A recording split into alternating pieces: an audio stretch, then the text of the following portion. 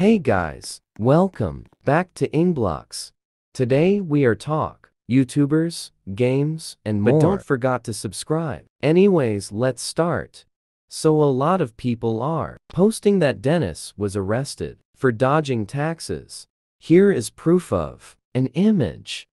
A lot of people were shocked. Even Creek and Alex posted about this.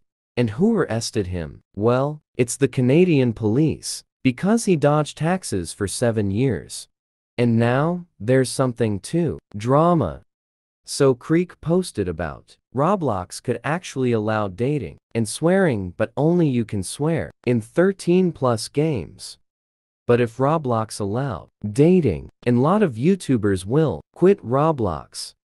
And I don't know what to say, but thanks so much for 5.85 thousand subs. Thanks guys for letting me to this amazing journey. I am now a small content creator.